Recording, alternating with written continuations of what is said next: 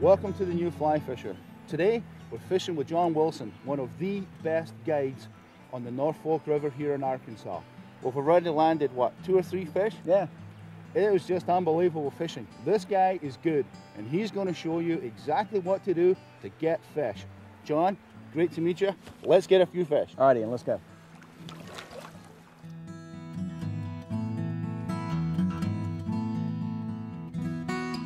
That was awesome. Let him go back to live another day. These are extremely strong fish. Here you go. Oh, nice. Oh, yeah, good fish, yes. Got it. Yeah! World record! We talked earlier about having the optimum conditions. Here we've got a good example of the family Heptageneidae. Very flat. Sweet music. This is why you need a lot of backing.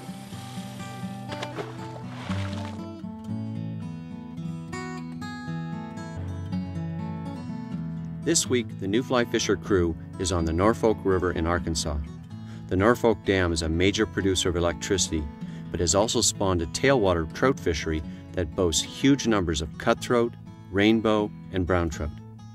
The present river record for a brown trout is a whopping 35 pounds and 9 ounces. Joining Ian today is river guide John Wilson.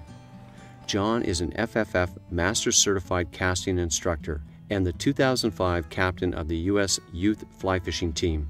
John's complete knowledge of the area and the river flows will make this an exciting and safe angling experience.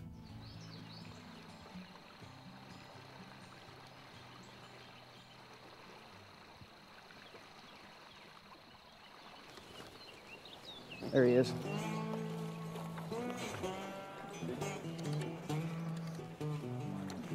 This looks like a little brook trout. Oh, a little cutthroat, beauty. Nice fish. It's a little cut bow.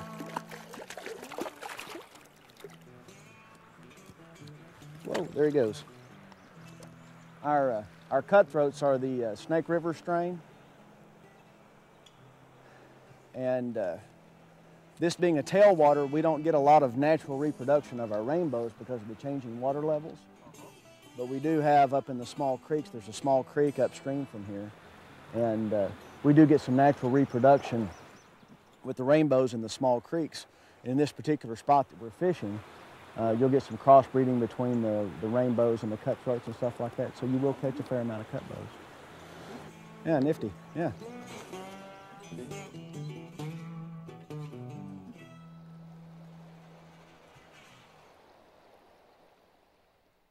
It's very important to have the proper amount of weight on your line. You must add or subtract weight as conditions change. The minimal amount of weight to take the fly to the bottom is needed. Too much weight and the fly will hang up constantly. Too little and the fly doesn't get to the bottom fast enough.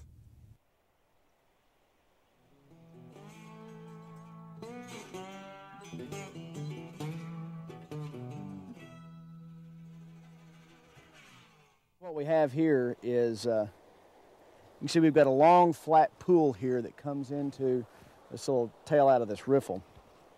And this oxygenates the water real heavily. And we've got some moss up in the head of this, which contains a fair amount of mayflies, scuds, and our various hatches. It's still pretty early in the morning, so we're not going to have a whole lot of hatches coming off just yet. But those, you know, our insects are disturbed and they do dislodge. So basically there's not a hatch as yet this morning. So what I'm fishing this morning is a scud, which is a fairly popular tailwater type of a pattern.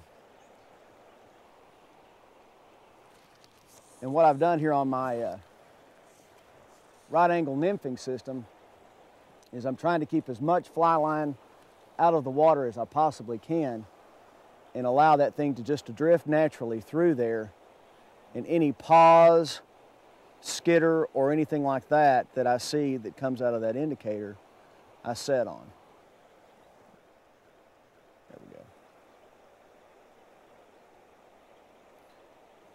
There he is. Now this is basically a high sticking technique.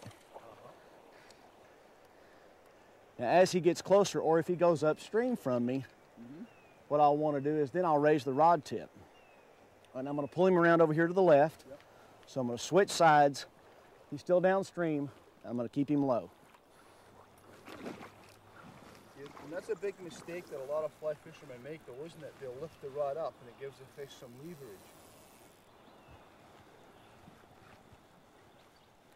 It's not a bad little fish. Nice fish. Not bad at all. And that rig that you have is really deadly, isn't it? Oh, it's very deadly. Okay, he's coming in, so what I'm going to do is get him right here in front of me, then I'll lift. It's a good fish. Yep. Up, up, up. There he is. Oh, yeah. So as you can see, you know, this is a wild fish, even though we do have some stocking in these. Yes, his fins are perfect. There's yeah. not a mark on him. Absolutely. He's just absolutely gorgeous. Look how red, you yep. know, beautifully colored and all that. Very silver. Oh, God. This fish is what, 16, 17, maybe something like that? Yeah, about 17, yeah. Yeah, nice fish, eh? Nice little gaffer. Excellent shot. Excellent call. Let him go.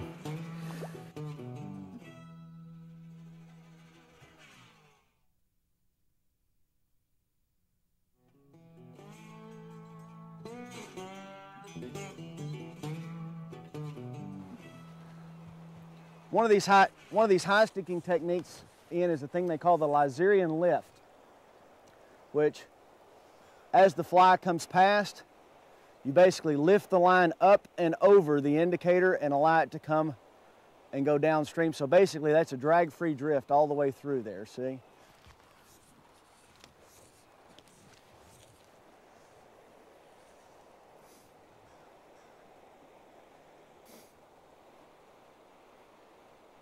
That tippet basically comes directly off that indicator down to the fly, creates very little resistance, so there's not a whole lot of drag.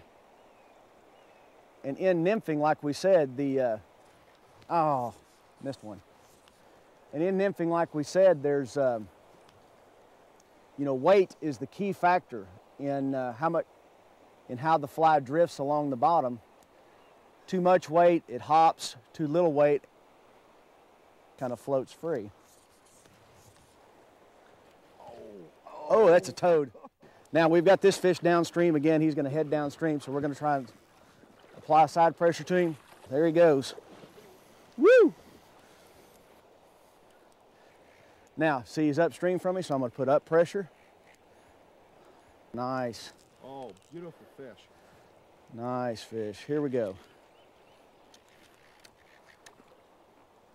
Hang on.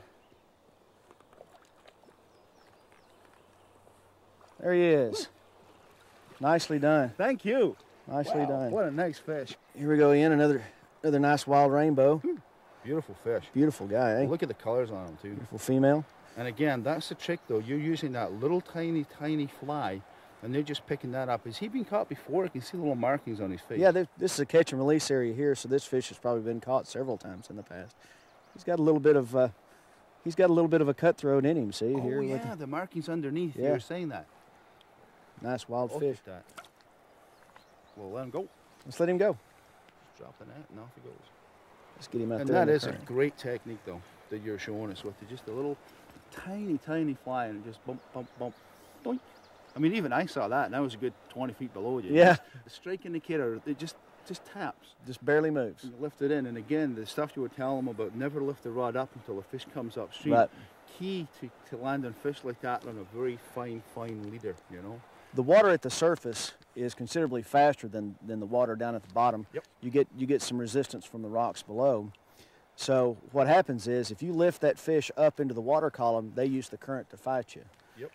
If you lower that rod tip, the fish will go down in close to the bottom and just come right straight upstream in that slow current. You can put a lot more pressure on a fish. So you tire them out. Yeah.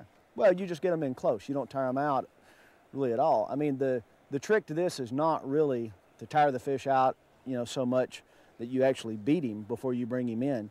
You just apply slow, steady pressure. You get him in the net, bam. I mean, that was what, you know, 17-inch, 18-inch fish, something like that, and we landed it in like, you know, 120 seconds. Something like that, yeah. You know, done deal, in fast water. So. Yeah, but that's because you're a highly trained professional. Well, I mean, anybody can do what I do, though. That's the point. Anyone can do what John just did. Even a Scottish guy fishing in Arkansas. All I gotta do is hook one.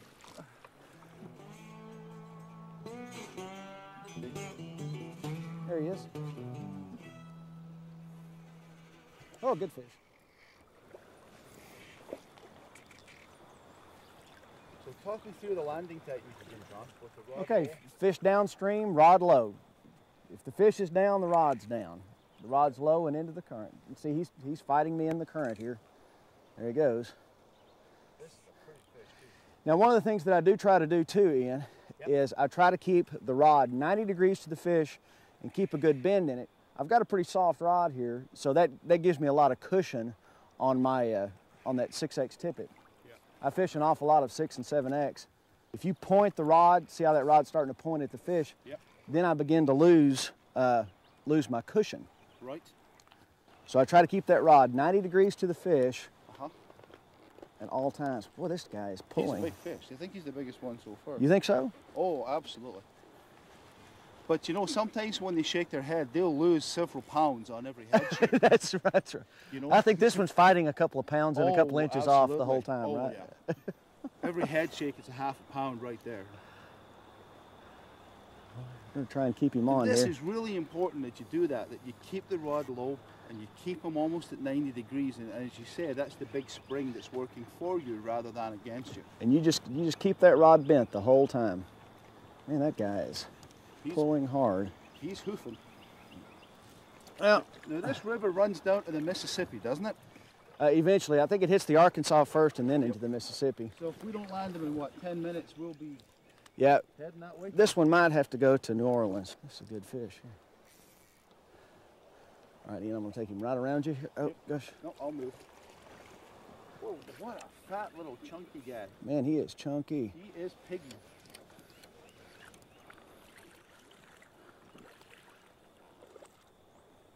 Oh, oh, there we go.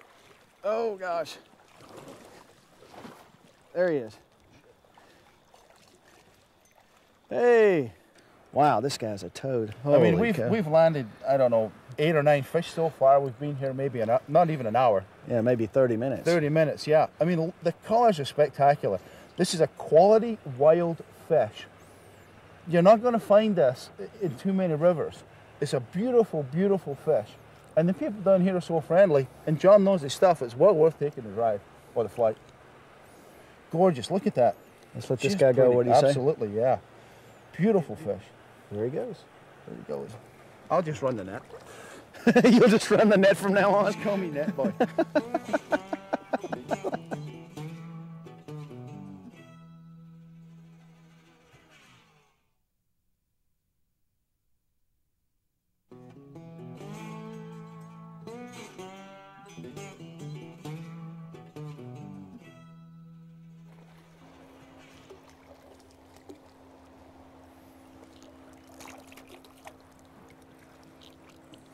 Another stocky.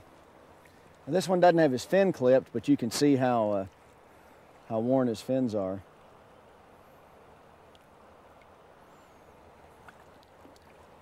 Now the fly that I'm using today is a little fly that we just kind of affectionately called trout crack. And it's, basically this is a size 16. And it's a scud, caddis, midge, sort of a generic imitation, whatever. It's just backed and very sparsely tied.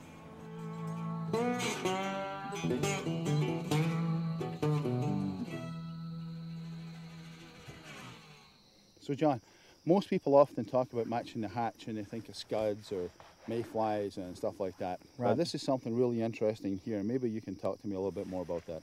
Well, the pattern that you've got here is a San Juan worm. And originally the San Juan worm, I guess, there's a couple of different things that imitates. It will imitate a little chrominid, whatever. We have some aquatic worms that live here in the river system itself. But this being a tailwater, our water levels rise and fall frequently throughout the day. and where you've got grass and things like that along the side of the riverbank, as the water comes up, it'll actually pick up, you know, just standard earthworms off the sides of the bank that are out crawling around from the night before and wash them into the system. And that's a very effective pattern on rising water. Ian, what we've got here, these first four over here on the right are basically scud, you know, sow bug patterns or something. This one over here on the far left is actually a sow bug. And I tie my scud patterns with a Wapsi Antron, and then I use a half vinyl round across them. And generally a lot of the commercially tied flies have way too much material. Scuds are a very thin profile across the top of their back, and then they're a free swimming sort of a little insect. So they'll get up and swim around, so you need to kind of imitate some legs and imitate some contrast between the back and the bottom of the fly. These are a very effective pattern. Depending on the time of the year, they'll go from gray to tan to olive to dark back with light bodies, whatever. That contrast tends to work really well on these patterns.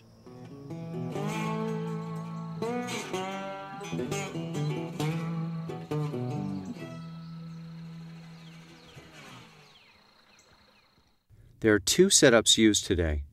The first is a standard nymph rig using a 9-foot leader with the strike indicator placed approximately 2 times the depth of the water and the split shot 14 to 16 inches from the fly.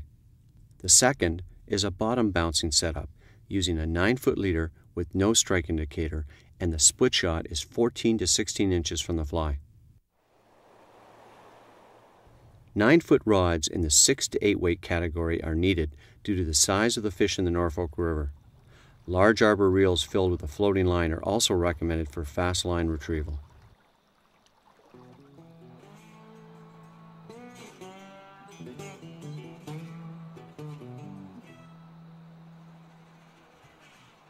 Here's an important safety point on fishing in a tailwater fishery. You must mark the bank and you must pay attention to the water level. This river will come up 6 feet in 45 minutes. I'm 6 feet tall. So when it starts to rise, you get out the river. You don't make a second cast, you don't look for one more fish, pack it in and leave. We set up our coffee cup on the riverbank so that as soon as we can see the water coming up on the edge of that, we're out of here. Sometimes if you use a pile of stones or a stone on the bank, you tend to forget which one you were looking at, and it could in fact cost you your life. Don't muck around with it. Put out a coffee cup, leave it sitting at the bank, and naturally take the coffee cup with you when you go. I'm still not completely understanding what you're doing here. Well, Ian, what we're trying to do is we're trying to get our fly on the bottom quickly, and then what I'm doing is I'm using the end of the fly line as an indicator. Just, you know, in lieu of actually having a strike indicator here, now just the tip of my fly line is my indicator. I'm looking for any pauses, any jerks, anything that indicates that that fly has paused. So you're maintaining contact with the fly by manipulating the rod, and are you bringing in line as well? There he is. Oh, yeah.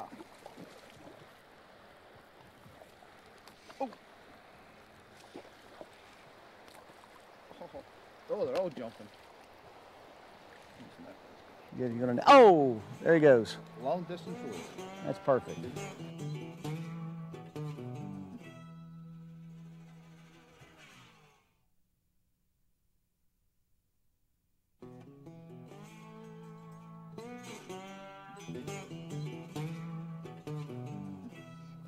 This guy's not as big, Ian, but he's not too bad. Were you using the same technique on this one or a different one? No, same technique.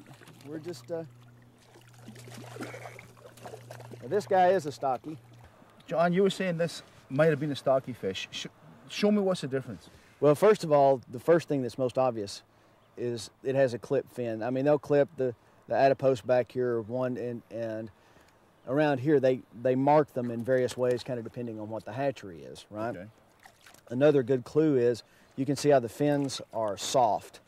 they're rounded and they're not square and feathery like they will be on a wild fish. Right, so this stuff here, this is because the fish has been in the tank and he's been rubbing and stuff like that on the bottom of the tank. Now, as they grow older, you know, the longer they stay in here, their fins do develop back and they do kind of come back. But, I mean, there is definitely a difference between, you know, what you'll see a stockfish and the way they fight and the way they grow up. They grow faster in the hatchery than they do out here in the wild. Yep. So, you know, an 18-inch fish that's a wild fish is going to be completely different than an 18-inch stockfish. So that's why maybe when the lads are fishing, when the guys and girls are out there fly fishing and they get a fish, maybe they want to take a fish home for a snack. That's the guy you want to take. Stocky. Let the wild one go, the one with the full fins, That's the right. fish with that's not clipped. Let those guys go to reproduce, and if you need to take one home, keep a stocky. That's right. Great idea. And we've been hooking, you know, big fish. Yeah, exactly. And if this was catch and keep, those fish wouldn't be here. No, it wouldn't take long. I mean, I could clean out a stretch of river in no time. A good quality angler could, you know. Oh, yeah, without question. Yeah, yeah. Like you. Well, I don't know about that. You're the guy that's getting the fish. Well, I'm in the spot. That's the only difference. Good. As long as you stay in the spot. There he is. Splashy, splashy. This guy, I'll tell you what I like to see though is all the various sizes of the wild fish that are in here. He's got a really good year class going. Yeah, this guy's like, you know, 12 inches, something like that. So you got 2 or 3 year classes in here. Beautiful fish though, eh?